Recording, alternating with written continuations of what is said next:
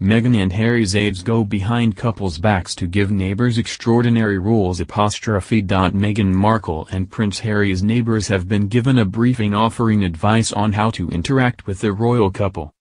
Earlier this year, Meghan and Harry moved into Frogmore Cottage on the Queen's Windsor estate.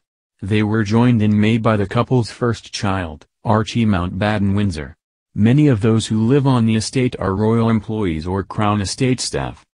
According to The Sun, neighbors are urged not to approach the couple and initiate conversations. However, if Meghan or Harry start a discussion, they are welcome to exchange pleasantries with the young couple. They are also asked not to play with the couple's dogs or request to see their baby. Meghan and Harry have 2 dogs, including a beagle, Guy, which came with Meghan from Canada. In September of last year they also acquired a black Labrador, though its name has not been publicly revealed. A local resident commented, "It's extraordinary. We've never heard anything like it. Everyone who lives on the estate works for the royals and knows how to behave respectfully."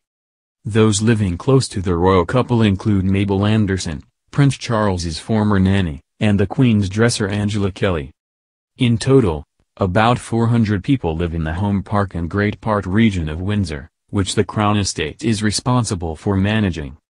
Before Meghan and Harry moved in, Frogmore Cottage underwent a £2.4 million restoration, funded by the taxpayer. Additional work is planned in the cottage's gardens.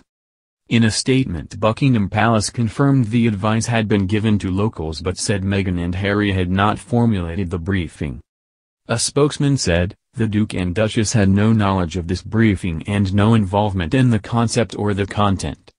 This was a well-intentioned briefing to help a small local community know how to welcome 2 new residents and help them with any potential encounter. There was no handout or letter. The talk was undertaken by a local manager and was widely viewed as being well received."